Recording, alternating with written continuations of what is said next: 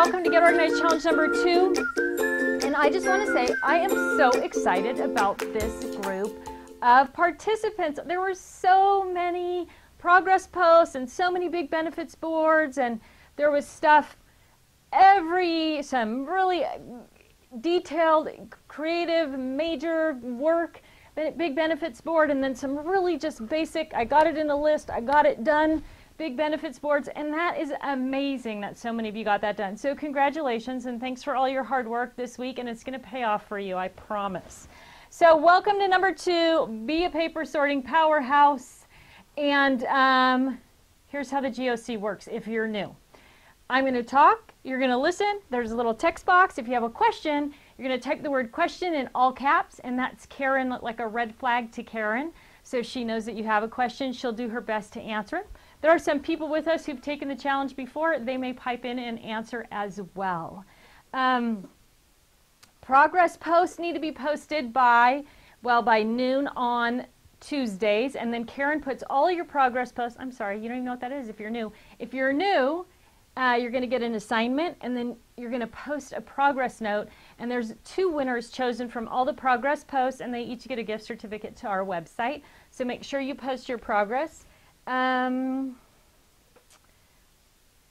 Oh, if you haven't downloaded your workbook, please do that as well, because there are live links in the workbook to all the things that I talk about during the class. So if I'm referring to a video or a printable or something like that, it's all linked in the workbook. You can download the workbook right from the Get Organized Challenge page on our website. All right, there is a little bit of a delay as well, so it could be just a few seconds, all the way up to about a minute. So if we get to the end and you're asking a question and nobody's answering, it's probably because we're already gone at this end of the world. So please visit our Facebook group and ask the question, or you can email us directly, customerservice@totally-tiffany.com. All right, let's get started. Let's get started with this week's winners. Woo! First winner, got to put my glasses on.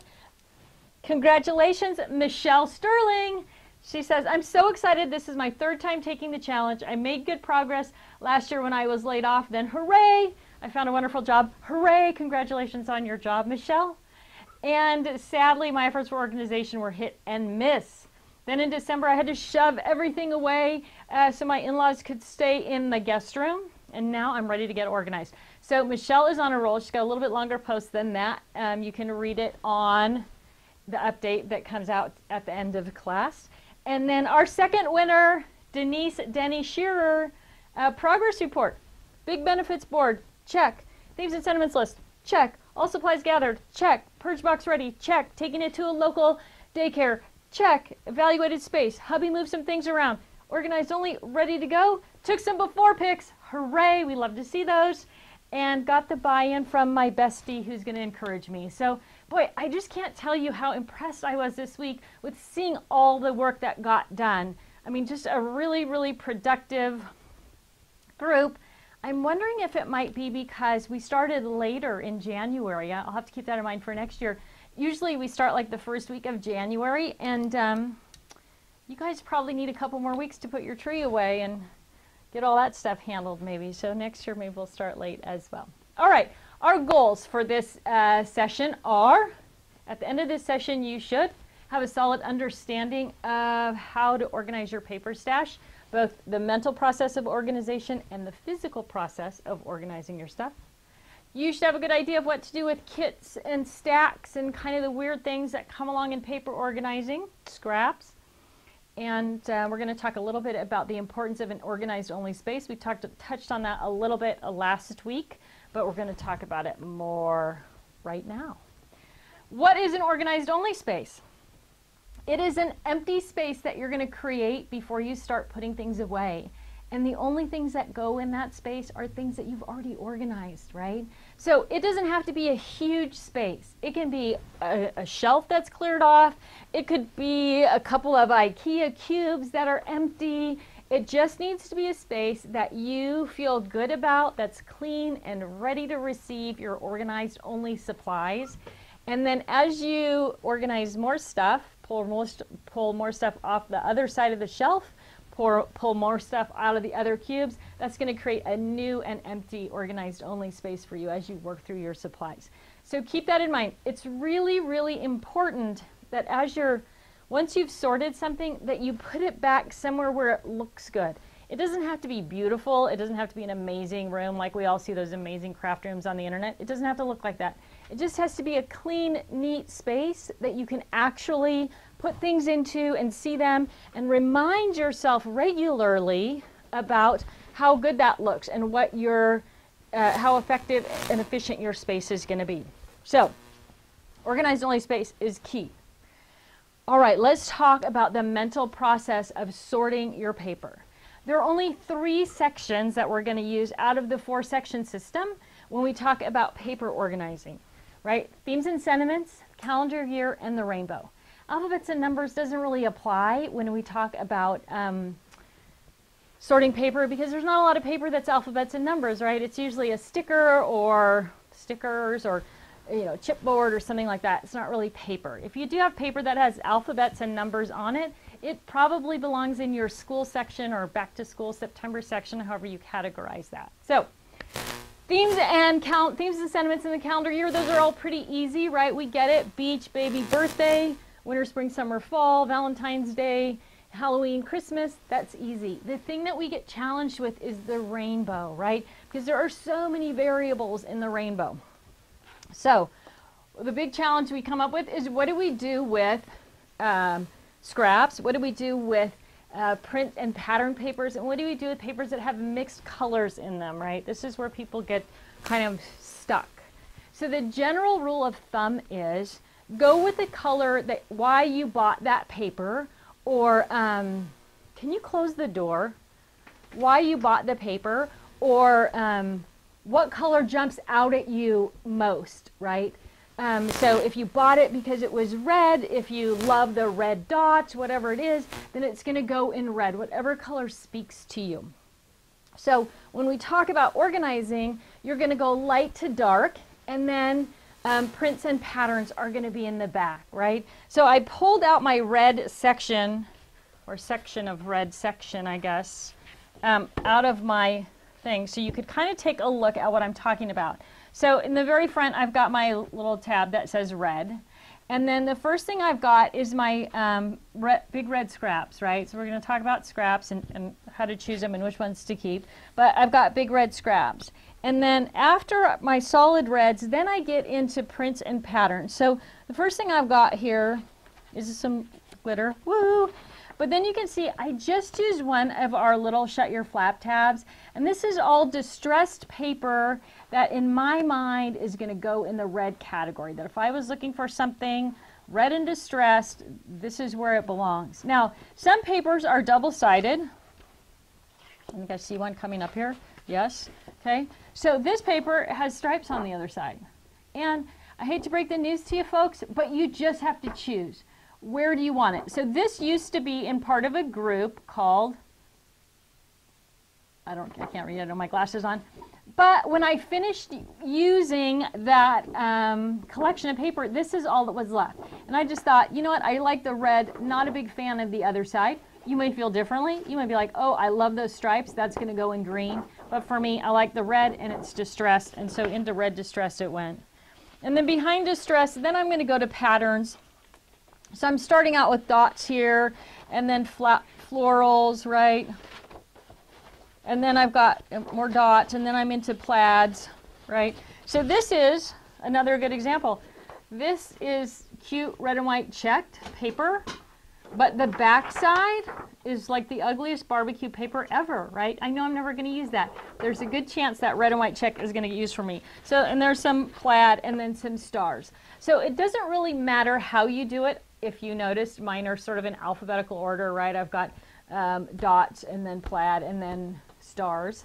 If I had stripes, they would be in there right behind the stars. So consistency is key, but don't get overwhelmed and don't make it really difficult, right? You might just say, I'm just going to put all my patterns together, or all my distressed and patterns together. I don't care, just group together by color. That's fine too. One of the things about organizing your paper, and I'm going to strongly recommend that you go vertical with your paper organization, right? The beautiful thing about that is that when your paper is vertical, you can literally thumb through, flip through your paper, and get an idea of everything that's in there, right? So it's easy to see what all your choices are. It's quick and easy. I know some of you might still have those, it isn't very often that I tell you you need to replace what you've got. But if you're using flat paper racks, let me tell you why I'm not a fan of the flat paper rack. The flat paper rack was designed for use in a store. And in a store, everything in that tray of paper is exactly the same. So the racks are staggered. You can only see the top sheet in each piece, in each rack. And that was okay because that tool was designed to hold 25 or 50 sheets of exactly the same paper. So you only needed to see the top. But as crafters, we don't have, well, some of us have 25 sheets of the same paper. We probably shouldn't, but we might. But you have a huge variety. And so if your paper's in those racks, even if you have it, let's say you have rainbow red, light to dark, right? You have to take, and you want light, you have light on the top and darks on the bottom, and you need dark. You have to take the whole thing out, right? You're banging up the edges and the corners. The complete thing is exposed to light. So if you have a problem with light, that could be another issue. And then you have to get to the paper that you want on the bottom, and then you have to put that whole thing back. So it's time consuming and it's cumbersome. And what happens when things are time consuming and cumbersome is that it's difficult to take things out and it's difficult to put things away, so you don't do it. So you might think, oh, I'd love to do a little bit of scrapbooking, but I don't have that much time, and hauling out all the paper, that's going to be a pain. And then you might take some paper out and not use it, and then you'd be like, oh, I don't really want to put that away, that's going to be a pain. I'll just leave it right here, I'll get to it later, and eventually you have this big pile of stuff on your desk, right? So one of the things you're going to hear me say over and over as we go through the challenge is, if it's easy, you'll do it, and if it's difficult, you won't. So when you go vertical with your paper, it becomes really easy to pull out that dark red paper, and when you're done using it, slide it back in, right? Super simple. It's really easy also when you're vertical, if you buy new paper, to put it in the right place right away. You don't have to dig to the bottom of a stack or split a stack, take half the stack out, put the new paper in, put the rest of the stack back. You can just go right to that section, whether it's a rainbow or a theme, go to your tab and insert the paper. So vertical paper storage, it usually protects your paper a little bit more, edges and corners. It's easier to protect it from light if that's an issue for you, easier to take it out, and easier to put it away. So there we go, there's my 2 cents on that. All right, so next up, what are the exceptions? Well, I kind of already mentioned an exception here, and that is you always want to keep things together you use together, right? So I had that piece of paper that was left from, I think it was called Roadshow or something, where there was only one piece of paper left, and it was a travel collection. Well, the paper itself wasn't specific to travel, right? It was red on one side and striped on the other side. I didn't have anything left in the collection that went with it that was travel related. So at the point that I used up the majority of the collection, I took the paper and just put it into my red section, right? So you want to keep things together you're going to use together, so keep those collections together, but at the point that they're no longer a collection, it's just a few stray pieces, then move them to whatever area you're most likely to use them in. All right? Oh, the other exception. If you buy something specifically for a project, if you bought pink floral paper because it matches all the pink ballet embellishments that you're going to use to do your daughter's ballet pages, then you definitely don't want to use up that paper before you do the ballet pages, which you might do if you put it in pink. You definitely want to remember that you did buy it when you're doing the ballet pages, right? So you're going to put it in the ballet section. As soon as you're done with the ballet pages, then you can take that pink floral paper and put it into pink, where you will use it maybe on something else once you're done with ballet. So the main point of the whole sorting and organizing needs to come back to keep things together you use together, and that's a question that you're going to ask yourself not only about paper but about other things as we go through the challenge. This is where you have to take a deep breath and accept the fact that you're probably going to put some paper in the wrong place. But I have a question for you. I wish I could see a show of hands, right? I want to see a show of hands by this. Type a capital X in the comment box if your answer is yes to this question. If you got to craft a little bit every day for the rest of your life, would you ever run out of paper, right?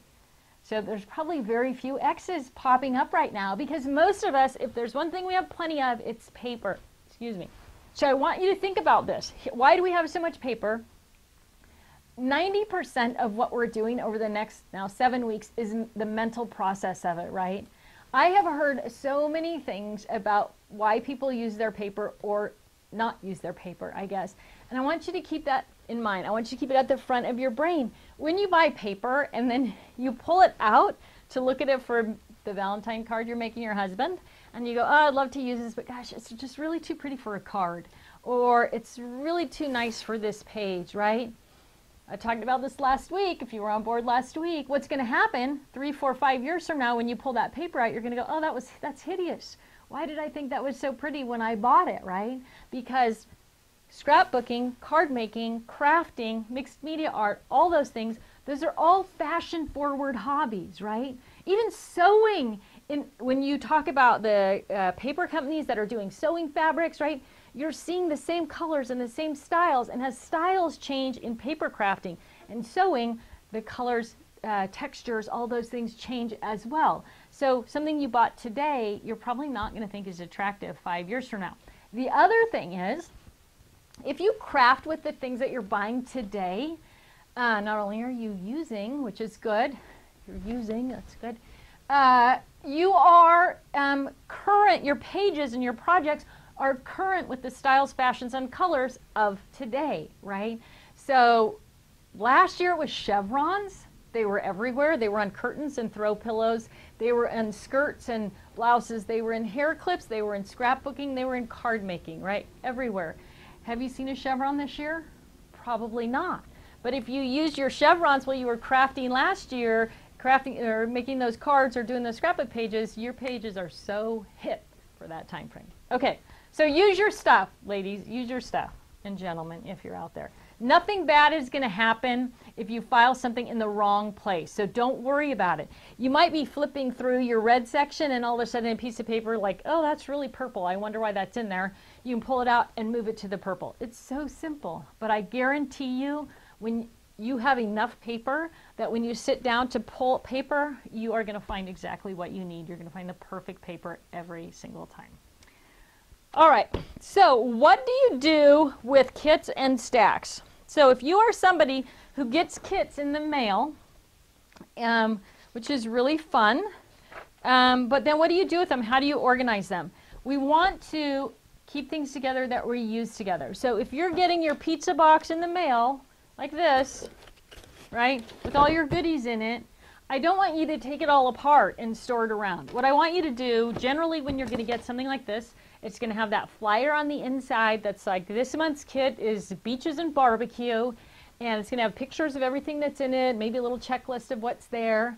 So you can either take that checklist, that piece of paper, out of the box, give the box a number, right? So just like start with 1. I always start with 100. I don't know, but that's how I do it. Okay, summer fun, that's what we'll call it, not beaches and barbecue. Summer fun, right? So you're going to write 101 on the box, summer fun, and then you're going to take that flyer and you're going to put it in your summer section with a note on it that says 101.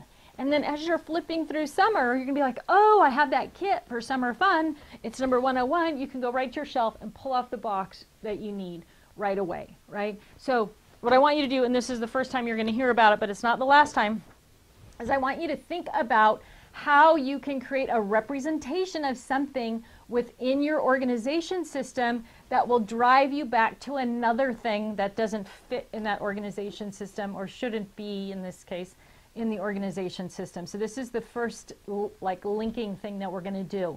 Take things that are already organized and already in a box and link them back to where you're actually going to see them, right?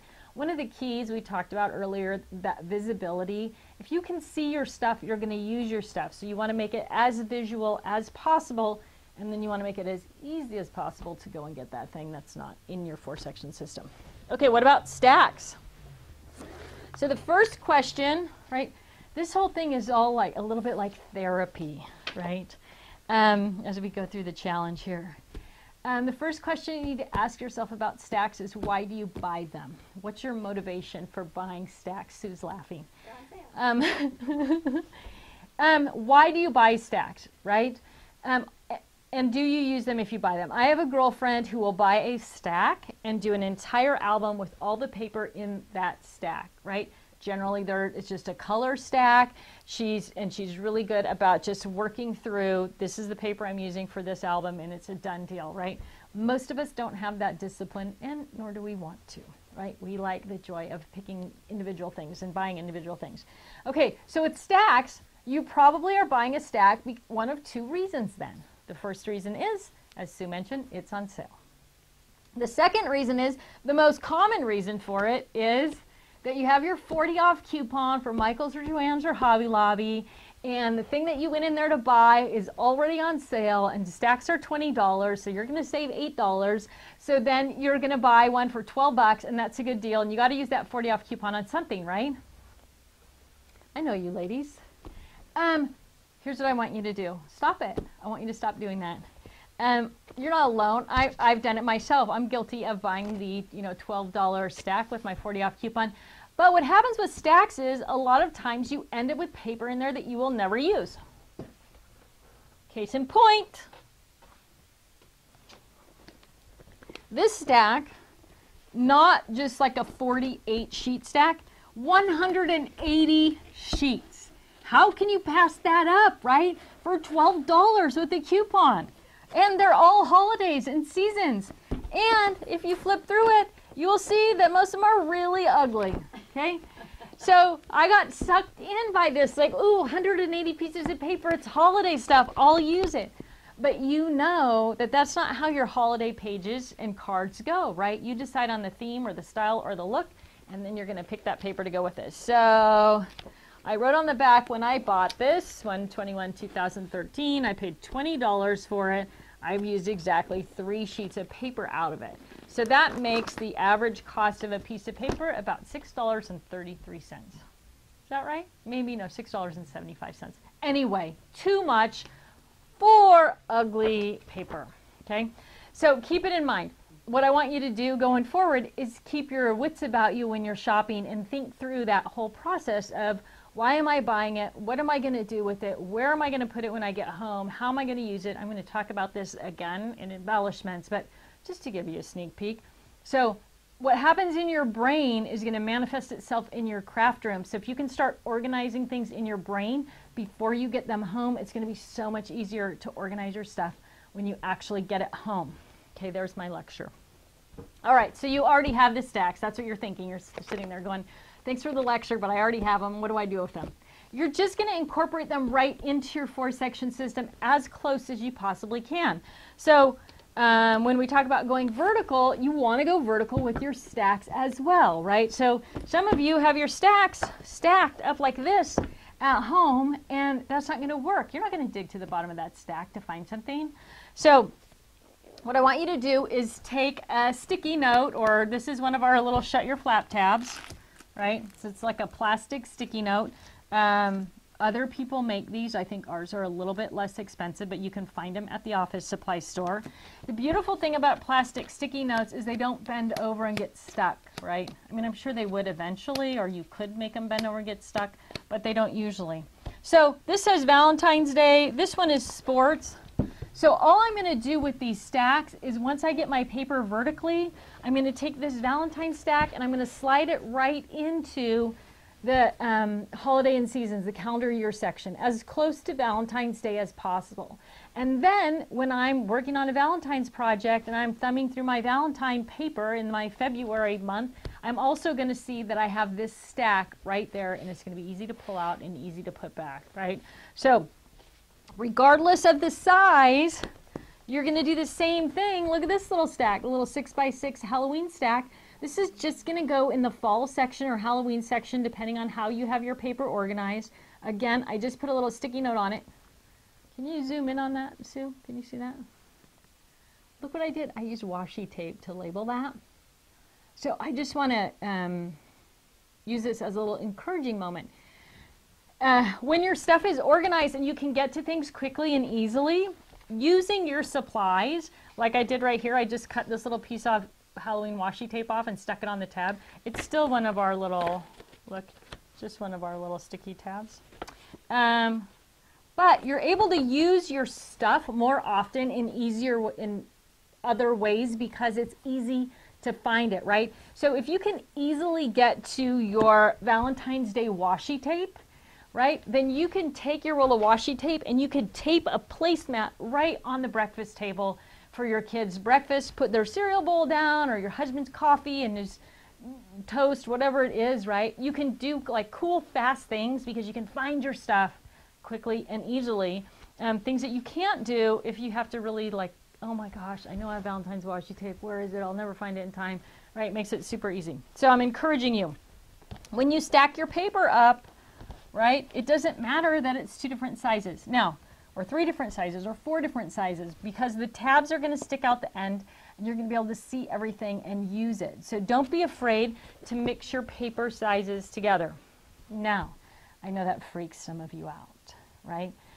I'm going to talk about paper storage boxes and different ways to store your paper after class today. You can store all your 6x6 paper together and all your 8x8 paper together and all your 8.5 by 11 and all your 12 by 12 and all your scraps. That's what you want to do. But remember that that also forces you to look in multiple places for that Halloween paper. Whereas if you have your 6x6 Halloween paper, then 8x8, then 12 by 12, all vertically in your paper storage box, you're going to see what all your choices are, one-stop shopping. And that is what our goal is. All right. Kitchen stacks lecture. Done. Let me move my props out of the way here. I have to catch up on my PowerPoint. Okay, let's talk about the physical process of sorting paper. Oh.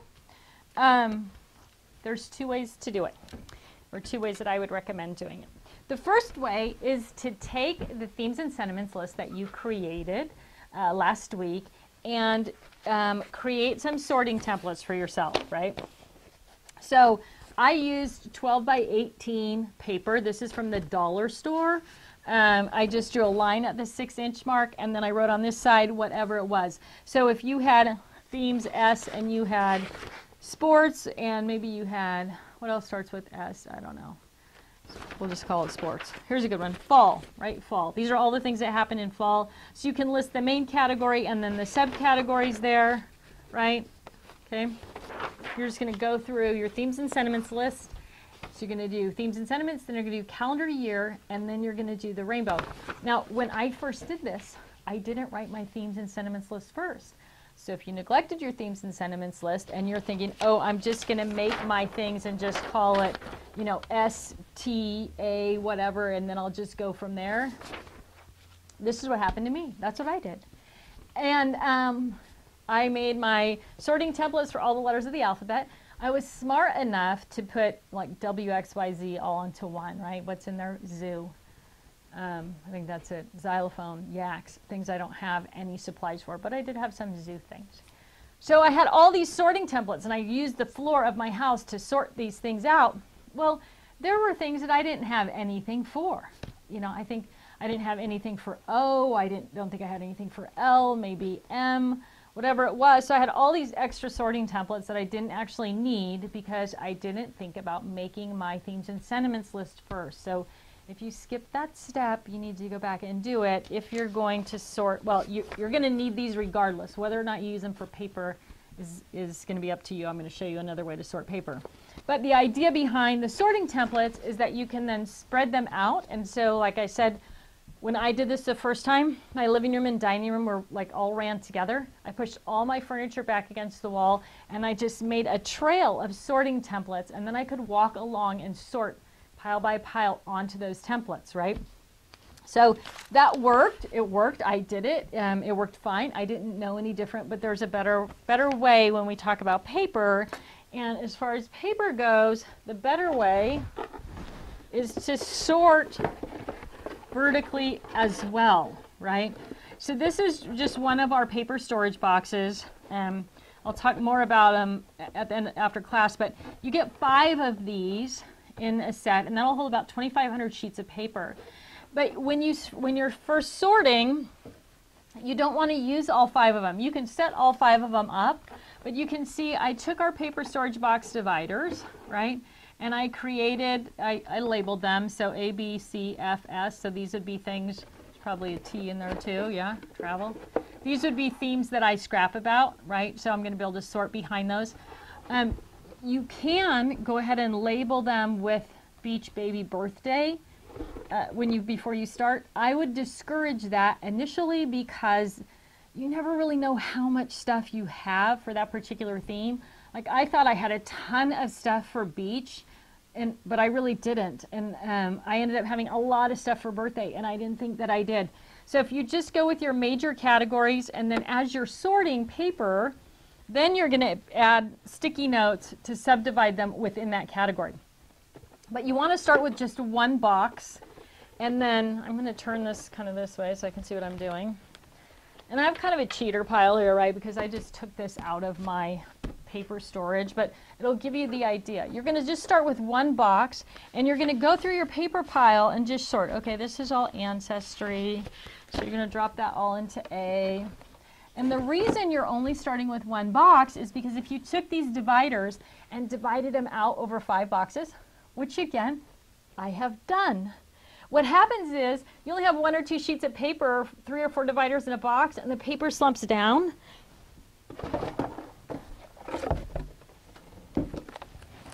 Let me show you. So when you just have 1 or 2 sheets of paper in the box, the paper slumps down and the dividers slump down, and you're constantly pulling them up to dig through them and add something in the middle, right? Because there's not enough support between them. So put that back in on the mall. So if you start with just one box, and then when that box gets a little bit tight, then split it in half, and then work with 2 boxes, and then split it in thirds, fourths, whatever, so that the papers and the dividers hold each other up, so that you're not constantly like digging down and straightening things up. But it's really simple, the process of then just going, okay, this is beach, so that's going to go in B. My little dividers in here, I need to leave them or I'll make a mess. So specialty papers, as you come across specialty papers, this paper is die cut across the top, right?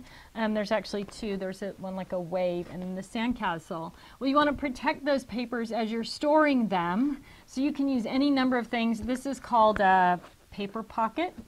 We also make something called a side loader single and a super size single. But things like this, you do want to add some kind of protection, but it's still just going to go right in beach with all the rest of your beach things, right? So this one, you guys are going to get sick of these by the end of the challenge. I just used our little shut your flap tabs again to label it. So the nice thing about using sticky notes to label things is that once you use that beach paper, you can just pull the sticky note off and replace it with something else, right? So you can write on it with a Sharpie and then erase it with, you know, like a dry erase marker fluid or whatever if you want to do that. But the sticky notes are colorful and they're easy to replace, whatever. So things that are special, you want to protect those as you go through. So here we go. I'm going to beach. So, sorry, I put that right in front of the camera. All I'm going to do is work through my pile, and I'm just going to go through a small pile at a time, right? I'm not going to try and do a huge stack of paper at one time. Why? Because if you start with a small pile, I'm going to say 3 or 4 inches max, and sort it, your brain lights up. It's like, wow, look at me, I did it, I'm organized, I'm on track, it's working, right? You get all this reinforcement, this internal reinforcement from your brain that's on fire because things are actually working. We've all taken on some kind of project that didn't work out, and your brain just shuts down, right? So this is a way to work through a thing from start to finish, a pile, from start to finish in a short amount of time.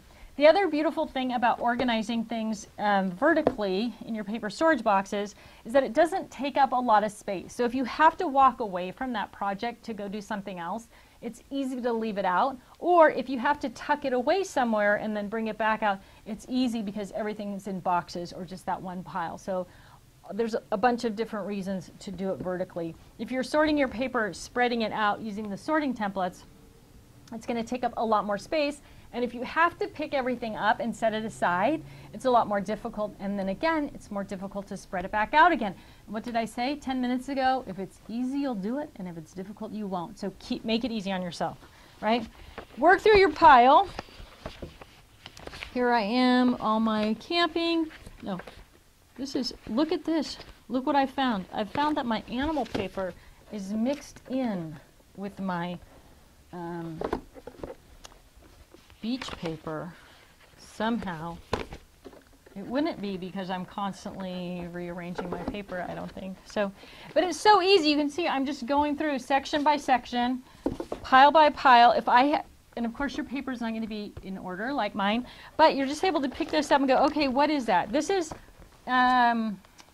national parks paper, right? So it belongs in camping, but I wanted to keep it separate and label it easily. So again, I just put it in a supersized single pocket and put that sticky note on it that says national parks. You don't actually, this is just regular paper. I don't have to protect it from anything.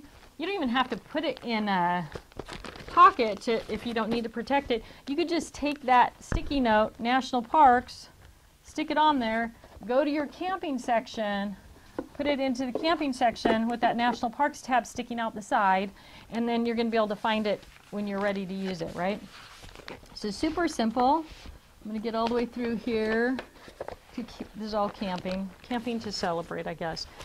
So that's what you're going to do as far as your physical sort is. You're going to start with a pile, and you're just going to file it. The greatest thing about this process is that you can kind of binge watch your favorite Netflix. Speaking of that, I'm having some trouble finding a new thing to binge on. So if anybody has a good suggestion, throw it up on the screen. And then, yeah, my husband and I are looking for new things to binge about. Okay, so it's that simple. And you're just going to go through the rainbow, the calendar year, everything that's in your pile, sorting it vertically into your paper storage boxes, right? That is the physical process of sorting paper. You can do it two ways. You can use sorting templates if you don't have vertical storage, or you can use vertical storage if you've got it. I have to get caught up again. Oh, I think I'm going backwards. No wonder. I used our paper storage boxes and our dividers. This is what happens when I don't look at my thing. These were the first ones that I made when I decided to go vertical with attempting to sort paper. And these were sheets of chipboard from the back of packaging, right? I don't remember what came in, but probably some page kit or something. And I saved them, and I just put a tab on them. So if you want to create dividers out of something else, it's pretty simple to do. You could even do it out of old cardstock, not as sturdy as this. You could just use a sticky note again to label it instead of sticking on label tabs like I did. But there's a bunch of different ways to create those labels rather than using dividers. Of course, if you have the dividers or you're using our paper storage boxes and dividers, that's what you should use. Okay. So what do you do with your scraps, right? Again, this is going to be another like, oh, okay. Here's what I used to say about scraps. I used to say about scraps, pick your minimum scrap size. The scrap size that smallest size you'll most likely use, and that ranges tremendously based on the kind of crafting that you do. If you're a card maker, those card makers are going to keep tiny scraps, and you know, some scrapbookers are not going to keep scraps at all, right? So there's this huge range in there. So I used to recommend to people, whatever your minimum scrap size is, that's the size you're going to keep, and anything that doesn't meet that criteria when you finish a project is going to go into your purge box or into the garbage or recycle or wherever it belongs. Well, that sounds like a great idea. But I found out that there are people with whole filing cabinets full of scraps. And that is not a good idea, right? When you look at the amount of paper that you have, I'm going to ask you again, are you ever going to run out? So you want to use your paper. You want to move through it. You want to stay current with the look and style and design. You want to use the things that you've got, because the more you use, the more you get to buy new stuff, right? Without guilt, because you're actually producing things. So before you decide about keeping scraps, I'm going to ask that you go big with your scraps, even if you are a card maker, right? Card makers might go a little smaller big, but I would recommend that you don't keep anything unless it's a half a sheet of paper, 6 by 12. Oh, right? Stomach ache. Unless it's something fancy, right? This is bigger than 6 by 12, but this is a piece of cork paper that's self-adhesive on the back, right? It's unique. I will probably keep this right down to whatever tiny piece is left of it. So unless it's something unique, but you don't need to keep all your blue scraps in every size of blue because you have so much blue paper, or all your Christmas scraps because the style, again, of Christmas is going to change, and the odds that that particular scrap are going to match whatever you're doing, not good. Not to mention the fact that going back to, if you like to buy new things and stay sort of up with the fashion and style and colors that are popular, you need to be moving through your stuff. So if you can do it, if you can stomach it to go 6 by 12, that would be my recommendation. 6 by 6, still okay. Card makers, 4 by 6. Try not to keep anything smaller than that unless it's something special. When you finish your project, move those scraps over so that you can, when you start your next project, you can start with a fresh look and a fresh style and use some of the other paper that you've got in your paper collection. There's my lecture. Now what do you do with the scraps that you're going to keep? Well, you saw how I put my scraps right in the front of my red section, right? Where's that red section? And I've got the same sort of, I've got the same sort of thing where I just went, well, it's small to largest, right? So I want to see a little bit of the color, right? So you can just stand that up in the front of your red section, right? Behind my solid red scraps, I've got my print and pattern red scraps, right? Or if that bothers you, to just stand them up like that, you can just take a file folder, put all your scraps in the file folder, stick a sticky note on the side that says red scraps or red printed scraps, and then let me put a sticky note just for effect.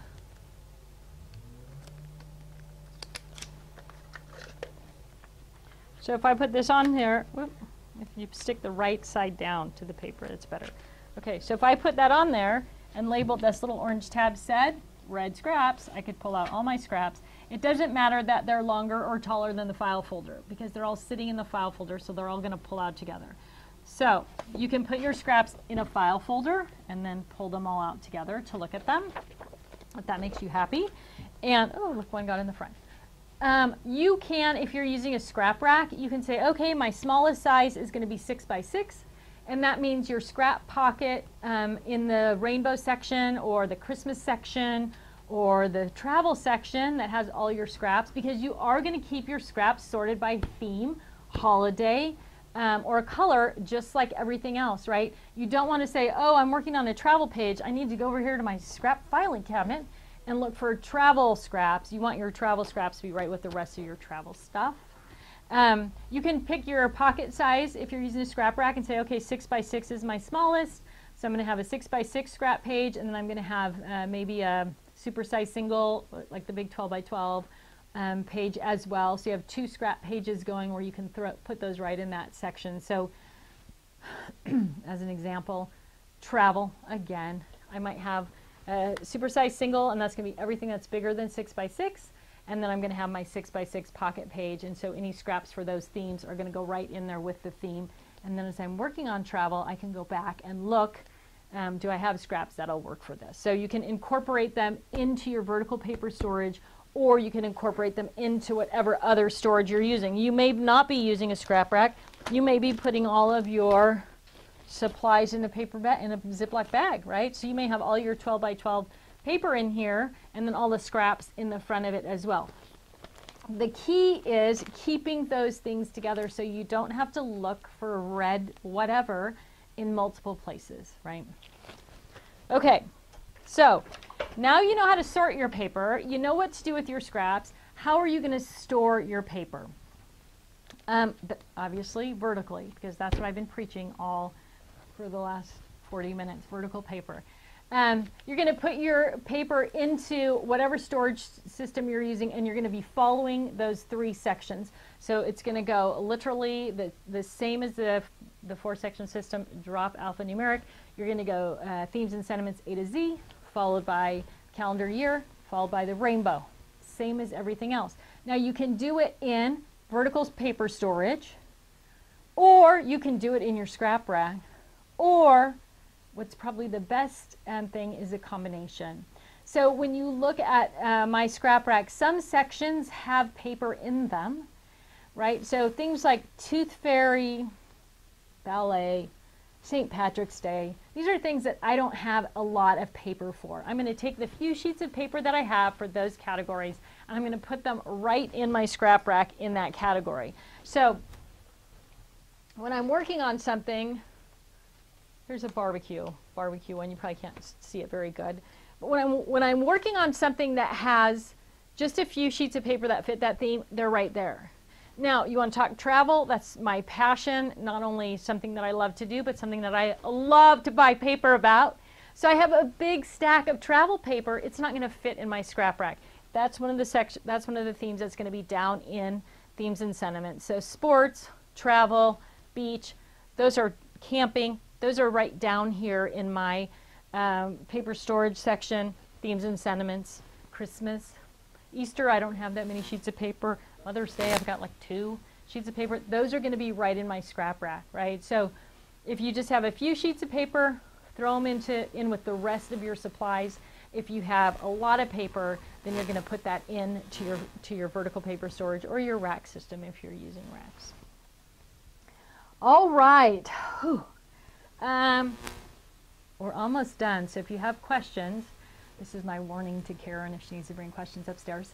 I'm getting ready to wrap up, but before I do, I want to share a suggestion with you from Diana Regal Dawson, who I don't think she's still on board doing the challenge, but she was one of the early challenge participants. And what she did after the scrap challenge was, the paper challenge, she took all of her scraps that were reasonable size and reasonable kinds of colors, neutrals mostly, and she set those all aside because when we do the punch and stamp challenge later, you could use those for punch and stamp challenge going through that process, because it's paper that you're going to use, paper that you don't really care about. So you can set your scraps aside at this point, make a little pile of those or a little box of those, thinking these are not going to be scraps I'm going to use here, but scraps that once I do the stamp and punch challenge, anything that's left in that pile goes away,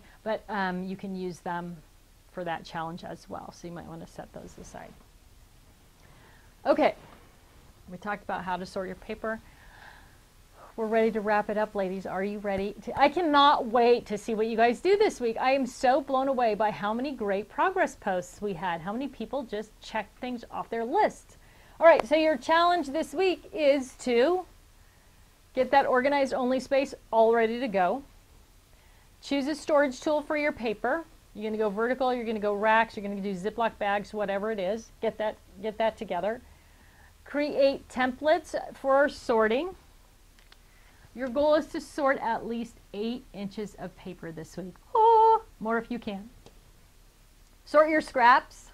Throw away anything that's not going to meet your minimum. Hopefully it's a large, well, I shouldn't say throw away. Make a pile of anything that might be big enough to use for this stamp and punch challenge.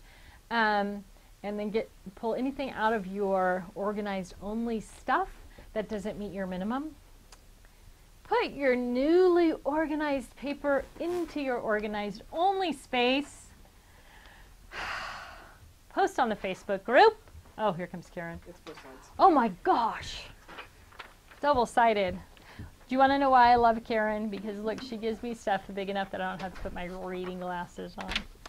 Wanda says, can she at some point go over how to deal with stuff overload when we have health issues and can't be in our space for long periods of time and it becomes the dumping ground? Oh, I can actually.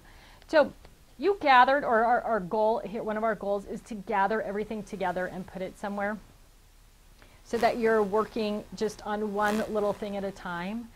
Especially if you have health issues, being able to control your environment and feel like you're productive is good not only for your mental health but for your physical health when you see that you're moving forward with things. So really the important thing to do is that space of that stuff that you have gathered when you're working with some kind of challenge, be able to take something out of there and move it somewhere else and work through it. So paper is a good example.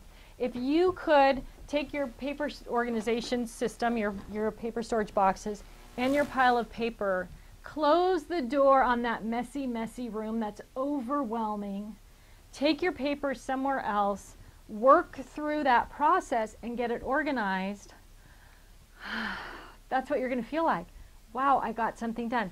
The other thing is, and the reason we start with paper, is because once you've organized your paper, you can start taking advantage of being organized, right? You can be like, oh, I'm going to make a card. Oh, I'm going to make a Valentine's Day placemat. I couldn't do that last week because my paper was a mess. But right now I know where my Valentine's paper is. Grab it out. I've got my placemat. I'm going to tape it down with Valentine's washi tape, whatever you've got, right? So, but when you are overwhelmed, the thing that you need to do is minimize your distraction, minimize, what is it called? I'm drawing a blank. When you can see a big mess, it overwhelms your brain and you shut down. So you need to take whatever you're working on somewhere that's neat and tidy already. So even if you just clean a little corner of your dining room, right, set up that card table so that you're only looking at something that's neat and tidy, it's going to go miles because you're going to get something done. It's going to be organized, and you're going to feel that sense of relief. And once you see the benefit, you're going to be able to keep moving forward. It's huge. It's all in your head, all of it. Debbie says, what are the pros and cons of sorting solid colored paper separate from prints?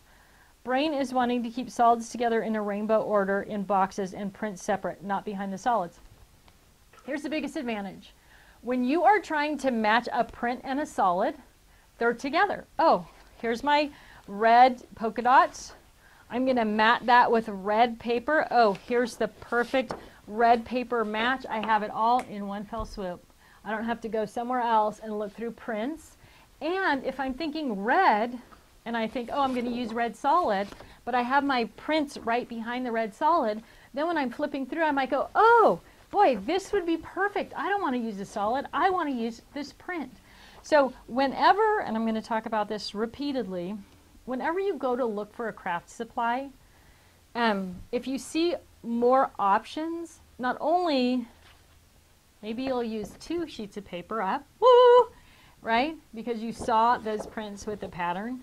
But as we get into other stuff, maybe you thought you were looking for just a brad, but when you got to your red section of embellishments, you saw that you had flowers and buttons and brads and ribbon that all would match. So now all of a sudden you've taken sort of that single idea and turned it into some amazing work of art. And it's only because you saw that you had different things that would work. So my general rule of thumb is I want to see the most options in the least amount of space and as quickly as possible. And that's why I put my prints behind my patterns. Another benefit, when you're putting things away and you've been working with reds, you can go right to just one area and put both your red prints and your red pattern pieces that you didn't use away. So it just kind of streamlines everything, and you're looking in less places to see more stuff. Charlotte says, am I supposed to store paper in the rainbow section or instead in the vertical paper files? And I think I kind of answered that. Just depends on how much paper you have. If you don't have tons of rainbow paper, then put it right in the rainbow section, right? So if you, scrap rack pages, right? So if you're, I'm assuming that's what you're asking about in the rainbow of your scrap rack. I don't know how many pages right here, but I'm thinking it's around 40 pieces of paper that I have in this supersized single pocket, right? So do you want to put 40 in there? No, but you can, obviously. Look, there it is.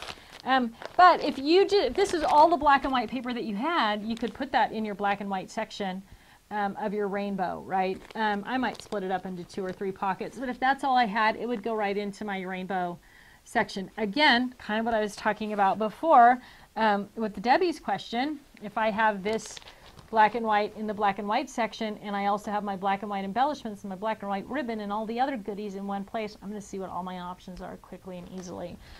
Most people are too much of paper junkies to put all their paper in their scrap rack.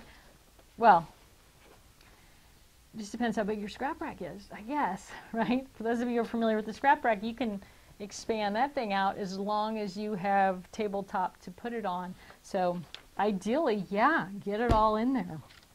All right, but this brings up another good point.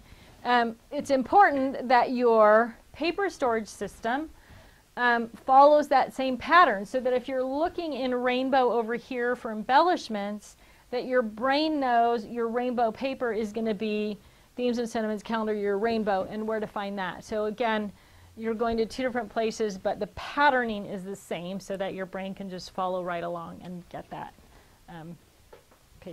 paper that you need. Bonnie says, my struggle. I have lots of 4x5 and 6x5 mat stacks. Want to keep them with my other paper, but they don't really fit in the space that I've made. Well, Bon, have you considered stacking them up in, I don't know what kind of space you have, so I guess that kind of puts a hitch in my get along about answering the question specifically to you, but I would think that if you were using vertical paper storage, do I have a 4x6 stack here? I have some 6x6 stacks here. I would think that you could do this, right? And put it in your vertical paper. It's not going to be as convenient as having them all out this way, because then you can pull them out, right? Straight away, boom, boom.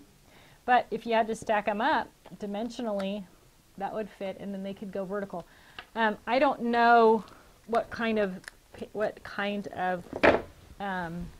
how your paper's stored, so that might not be the right answer for you. If you have to keep your paper separate, what you want to do is remember that you've got it. So driving yourself back to those mat stacks when they're the right thing to use might be the same kind of device we talked about, putting a sheet of paper from your kits in the right section. Maybe it's just a quick note in the front of your rainbow section, hey, don't forget the mat stacks, this is where they are. Or if you have a particular mat stack that's Valentine's Day, to put a note in your February section that says Valentine's Day mat stack is, and then where it is, so that you remember that you have it, and then you'll use it. And that's really the key. That's really what we're after. Remembering what we've got, and then knowing where it is so we can go after it and find it. I'll tell you kind of a funny, cute story.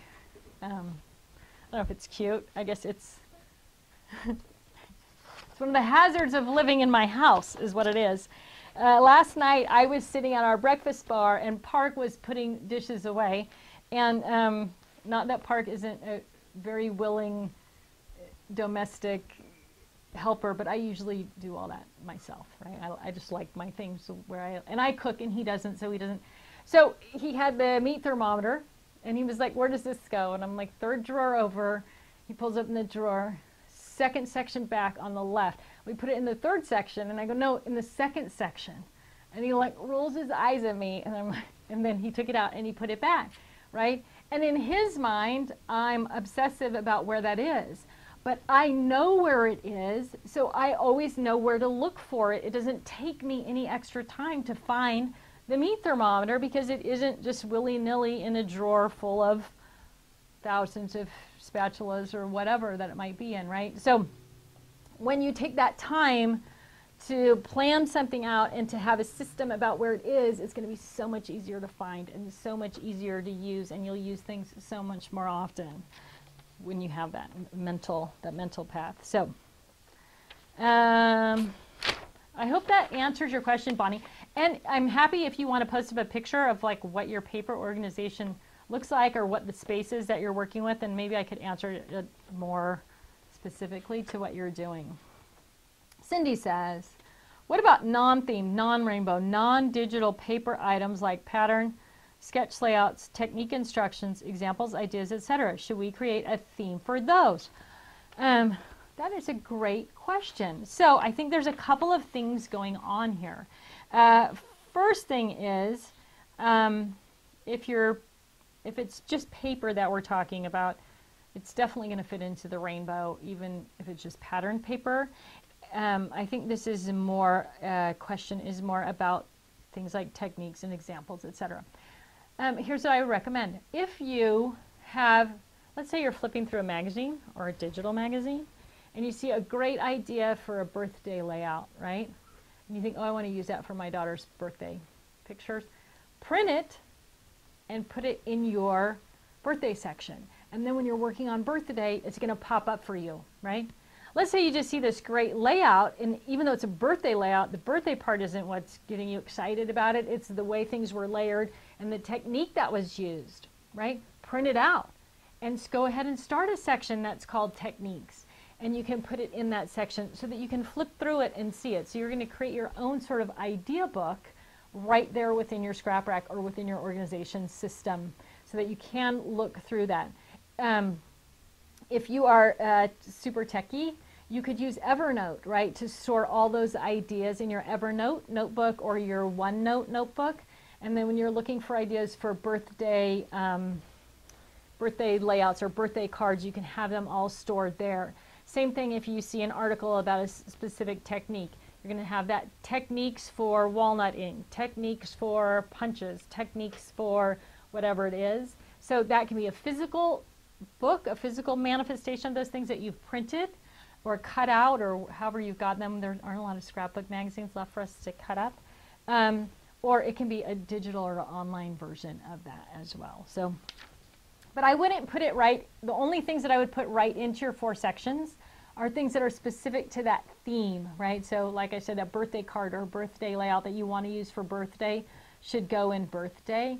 Otherwise, I would just create a notebook of ideas that you could add to and organize by ideas and then whatever the theme is and the technique is, etc. Leslie, if you have one category for sports, should you have subcategories? Yes. Because if you have a category called sports, that probably means you have more than one sport. Otherwise, it would be under that category, right? So definitely subcategorize. And well, I shouldn't say definitely. It just depends how much stuff you have, right? So if you have kids that are into soccer and you have tons of soccer and tons of football and tons of baseball stuff, yeah, subcategorize those. So when you want just baseball, you can get there quick and easy. If you just have kids that kind of goof around with everything, or your husband, or there's no big fans for a particular sport, then you could just group all that sports stuff together. So I would say if you're going to fill more than 3 or 4 pages in your scrap rack with a particular sport, then subdivide it. And if you're just going to have 1 or 2 pages, then I wouldn't worry about subdividing. Can't hurt though, especially if you're just using sticky notes. What the heck? Julia says, what about sorting collections from specific vendors? This question comes up a lot. It's generally in reference to if you're on a design team or you want to be on a design team or you submit your work and knowing that, or you sell a particular product close to my heart or Stampin' Up, right? And you want to know what vendor those things came from. I would still try to keep those collections. So if you have the basic gray Life of the Party, which is a birthday collection, I would put all that together and still put it in birthday, but maybe you're putting it in a supersized single pocket page and just labeling it, you know, basic gray Life of the Party, and all the pieces are together so that you know who the vendor is. If you want to keep all of your basic gray stuff together, you just need to tie it back into your 4-section system. So if you have all your basic gray stuff together, I don't even know if basic gray is still in business anymore. Maybe I should change my example close to my heart, or somebody I know it's still around. If you have all your basic gray stuff together, and then you have all the Life of the Party in that basic gray stuff, I would take 1 sheet of Life of the Party and put it in my birthday section with a little note that says, you have this whole collection over in the basic gray box, right? So you're just tying those things back and forth, right? You might put a note in the paper pocket with all your basic gray stuff that says, don't forget there's 1 sheet of this in the birthday section in case you get there first. And then you're missing 1 sheet of paper, and that's where it would be. So just connect them back. If you're going to sort by vendor, make sure within your 4-section system, if you're looking for birthday or Valentine's Day and you have it, spread around by different vendors that you know where to go and look for it by that particular vendor. And that can be as simple as putting one sheet from the collection in the right holiday or theme. Where did you get the National Parks paper is the question. And where did I put that? I'll tell you what brand it is maybe. I think this is National Park, and it's Moonshine Designs, which I think they're probably not around anymore either. But you could search it. It's called National Park Labels, and it's by Moonshine Designs. So it is. Oh, that's not the one. Is that the one? Yeah, it is. National Parks. All right. I don't have my glasses on, so I'm kind of winging it there. Okay. Cindy says, are we doing the ugly paper contest this time? I don't see why not. Let's do it. So we did this for the first time in the last Get Organized Challenge. We will give a prize to the ugliest paper that you put in your purge box. So in order to enter the contest over the week, you have to take a picture of that ugly paper and you have to put it up on the ugly paper photo album that's attached to the Get Organized Challenge group. And Karen's down at her desk furiously writing as I'm making this up as we go along. So we'll put a photo album up called Ugliest Paper, and then we'll figure out, I don't remember how we did it last time, if everybody voted or if Karen just chose the ugliest paper, but somehow we'll choose a winner and give out a prize next week. Now, I have to say this because it happened last time. Everybody has a different opinion about what ugly paper is. So, well, there were some things that were unanimously ugly. I don't want your feelings to get hurt if you see somebody's ugly paper and you think, I love that paper. I don't think it's ugly, right? So this exercise is wholly subjective.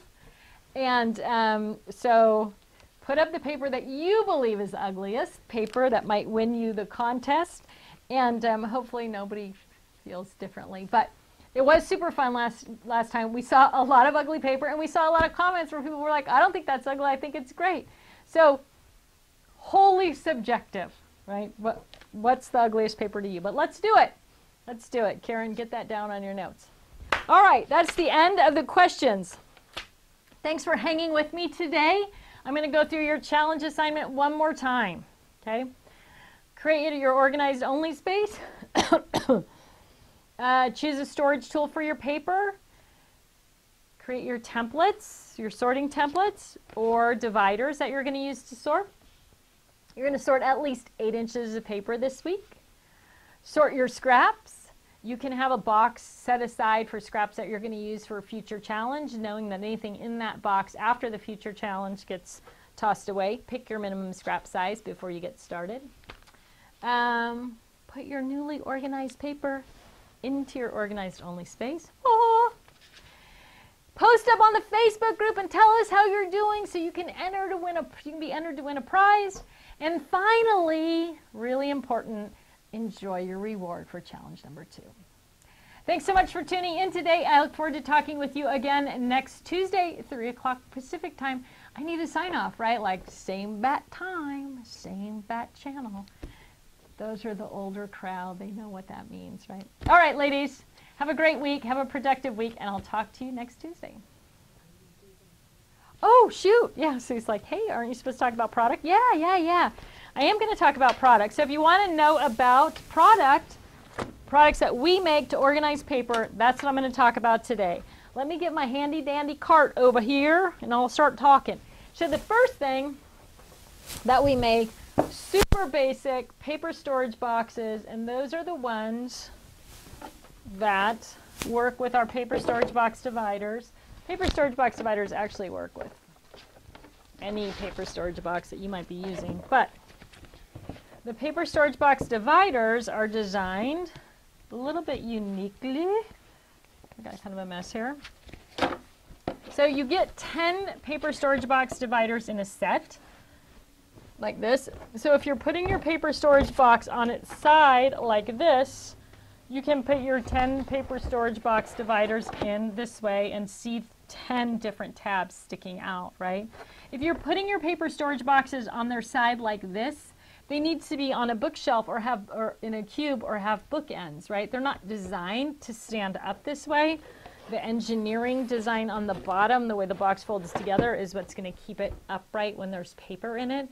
So just keep that in mind. It is beneficial to tip it on its side because then you can just pull your paper in and out of it. So paper storage boxes come in packs of 5. They come like this. They're going to arrive at your door flat like that.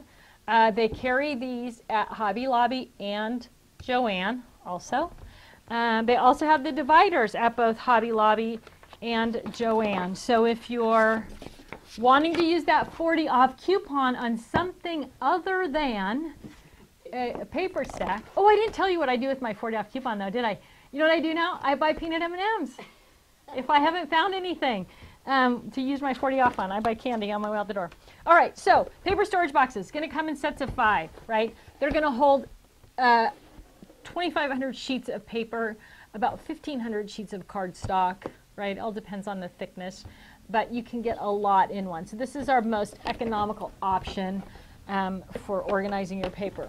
The paper storage box dividers, when you get them, they're in the package like this, with all the tabs on one side, so it looks like you're only getting 5. They're designed this way so that if you're using your paper storage boxes upright, the tabs are going to be over the top of the box, right? So you can, then you have your 10 tabs this way. So they look a little funky when you get them, but that's why you can either use them this way or you can run them all in a line the other way. So vertical paper storage option number 1 are Paper Junkie paper storage boxes and dividers. Karen has gone through the website and all the things that we talk about during class. She has put up just a block on the shop page that has the picture of the Get Organized Challenge girls, little cartoon girls. And so anything that I'm talking about, you're going to be able to click on that icon and see all of those things in one place on the website. So strongly recommend the Shut Your Flap tabs. Super easy to use. Inexpensive in the big picture, and they stick on everything. I'm using them everywhere. I mean, you've seen them a lot of different places today, but they're literally everywhere. And you know what else I discovered today? Aren't you glad that you're along for this ride as I just ramble on? I am using them in my planner because the large ones have so much white space on them that I can stick them in my planner, and when you put them on a piece of paper, let me show you. It's opaque. So if I write something on here, I can still see what's underneath. So I might have a doctor's appointment and I think, oh, I need to remember to take my medical records and I don't have enough space, so I can just write take medical records, right, and just put it right over the top. Or you can layer it up and make things cute as well. Okay. All right, what else have we got? We have got what we call a paper handler, okay? This is another 12 by 12 paper storage option. Both the paper handler and the Paper Junkie paper storage boxes fit in the IKEA cube. So if you're using the IKEA Expedite or however you say it, and the Calyx, both of them will fit in there. The paper handler a little bit tighter squeeze, but it does fit. That's what I have in mind. Right, paper handler has these like weird little punch out pieces when you put it together that are kind of like legs, and so that when you stand it on its back this way, it's a little bit more stable. One of the things about them being stable is making sure that you have a good, they come flat like this, right? So when you get them and you fold them together, if you don't have the corners squared up, let's see if I can unsquare my corners, they'll tip over, right? So you want to make sure that you square up your corners when you fold it together, and then they'll stand up better. So again, they work best on their backs when they're in a cube or bookended with something else. So these are a little bit narrower. They won't hold quite as much paper. These do have the advantage of the pull-up handles though. So if you're somebody who, this product works really well if you have all your stuff in a closet or a cupboard or across the room and you have to bring it to your workspace, you can, especially if you have it on its back, you can pull those handles, pull it right off the shelf, take it to your workspace, use it on your workspace like this. One of the great things about vertical paper storage is if you're working on Christmas and you have all your Christmas stuff in one paper storage box, you can go to your paper storage shelf, pull the Christmas box off, set it on your workspace, and you're only taking up 2.5 inches by 12 inches, and you're able to thumb through the whole thing instead of taking a 12 by 12 stack of paper and filling up your 12 by 12 inches of space on your workspace with that stack of paper. So vertical paper storage, it's definitely the way to go. All right, so the paper handler comes all by itself. They are $8.99, I think. They hold a little bit less, but they're a little bit sturdier, and they have that handle option at the top. Okay. There's been a lot of posts about the paper handler because we had it on sale last week. So there's a lot of comments and posts about that. Paper pockets are a way to, well, I'm going to stop. I'm going to go down here to my last paper storage box here. This is the 12 by 12 fab file. Has a handle on the top. The 12 by 12 fab file includes dividers, 5 dividers inside. The dividers are also a pocket. So whether you're putting scraps in there by color or theme, or you're protecting glitter paper or some piece of paper that has delicate edges, you can use the pocket divider for that as well as a divider. This product is a great product for somebody who has to keep everything sealed up. Maybe you live somewhere where it's dusty, or you have some other concern. So this is the only product that we make that totally seals up. The handle is, there's a handle on it here, so when you put it on the shelf, you can put it on the shelf and pull it off the shelf using the handle. A little bit narrower, so won't hold quite as much. I know there was a post that went up, I think on Instagram, probably on Facebook too, that broke these down. I'm sorry, I should have written them down for you. Maybe Karen has that information. She can add on about how much will fit in each one. But the Paper Junkie paper storage box, about 500 sheets. I'm going to guess the paper handler, about 300 sheets of paper. And the fab file, the 12 by 12 fab file, which is the actually called the extra large fab file, I'm probably going to hold 150 to 200 sheets, but hopefully Karen can clarify that. Don't fall over my pile there. Okay, so those are our 3 options for 12 by 12 paper storage, vertical 12 by 12 paper storage. Now, as I mentioned earlier in class, we also make a 6 by 6 paper storage fab file, right? It also has the divider pockets in it. You can buy extra divider pockets. So the fab file comes in 8.5 by 12 by 12, 8.5 by 11, 6 by 6, and 8 by 8 with the pockets, right? Then we have 2 other fab file sizes, a 4 by 6 and a 5 by 7. Those were more designed around photos, so instead of having pocket dividers, they come with file folders. You can take the file folders out and absolutely use the 4 by 6 or the 5 by 7 box as a place to store those 4 by 6 or 5 by 7 mats. You can use it for 4 by 6 or 5 by 7 greeting card blanks. I do that, but I leave the files in, I guess. The point I'm trying to make is the 6 by 6, the 8 by 8, the 8.5 by 11, and the 12 by 12 all come with 5 file pocket dividers inside them. You can also buy, the file pocket dividers are also sold separately. They come just in packs of 5. So if you want more file pockets for your paper, they're available that way. This is how they come, the fab files. They all come flat and you just pop them together. Okay. I'm surrounding myself here. Okay, so those are our basic options for paper storage. I feel like I'm forgetting something. Now, within those options, you may need some things to protect your paper or to keep collections of papers together. So this is a supersized single. It's that you saw this last week if you stayed for the product discussion. It's 12.5 by 12.5.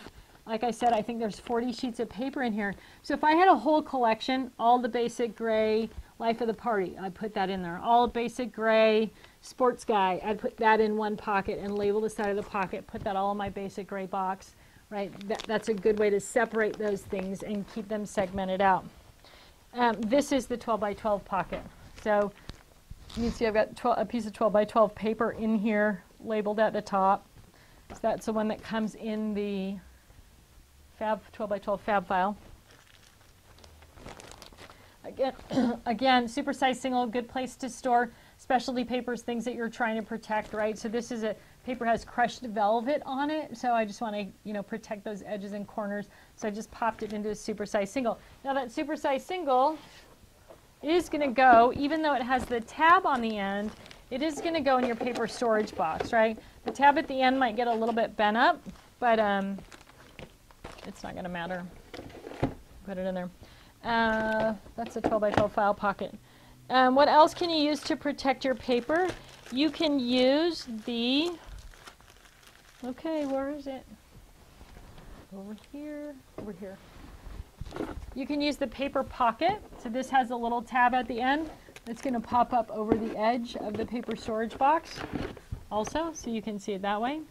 You can put it in this way if you're using your paper storage box this way. So the paper pockets are made of a little bit heavier fabric.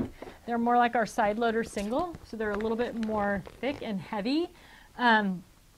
So especially when you're talking about things that have like die cuts across the top or whatever, this is a good choice for that. And then the added benefit of being able to add that extra little label to the side of it is nice as well. Okay, what did I talk about? I talked about paper pockets, I talked about supersized singles, paper storage boxes, paper handlers, and fab files. What's on my little cart over here? These are just the packaging of those things. Okay, if you are going to Joann's or Hobby Lobby to purchase paper storage boxes, this is what you're looking for. This is what the dividers that look like also. So when you look at the packaging on the dividers, you'll know you have the right thing because it has a picture of the paper storage boxes on it. At Joann's, the paper storage boxes are kind of front and center, and the dividers are hanging on this little pegged out thing that goes kind of sideways. It has all the scrap rack pages on it as well. At Hobby Lobby, when you look at they're on the back wall of paper crafting, right? And the paper storage boxes, so there's shelving and then there's pegboard, and the paper storage boxes are over here on the pegboard, and the dividers are 4 feet away, a level up in the opposite corner. So just keep your eyes open for what you're looking for if you're shopping at Hobby Lobby, because they are kind of split apart. All right, I think that covers all of the paper storage options that we offer. Again, if you have questions about a particular product, you can call us. Our phone number is all over our website. You can email customer service at totally-tiffany.com. And the fastest response probably would be to post a question up on our Facebook Get Organized Challenge group. If you are not a member of the Get Organized Challenge group, I didn't talk about it, but I'm going to do it right now. If you're not a member of the Get Organized Challenge group, please join our group on Facebook, because so much information gets shared there. And there's tons of before and after pictures.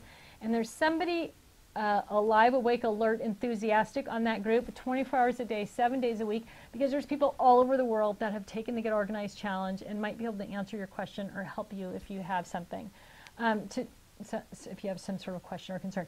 The Get Organized Challenge group, you just have to search on Facebook, Get Organized Challenge, all one word, and our group will pop up. All right, thank you so much for sticking with me today to hear about our paper storage options, and thank you to Sue for reminding me that that's what I was supposed to be doing after the presentation today. I look forward to talking to all of you guys next week.